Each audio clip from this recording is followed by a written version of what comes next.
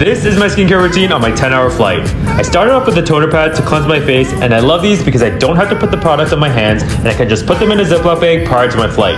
After this, I put on an essence, which I also put in a travel size pump. Guys, I swear by essences because the airplanes are so dry and I need any and everything to keep my skin hydrated. After this, I put on this zero pore serum, which is a bit sticky, so I usually put it on at nighttime. This isn't sponsored, but no lie, in the morning my pores legit look smaller and I love this serum. As my final step, I put on this moisturizer, which I also put on at night because it's a thicker cream, and now time for bed.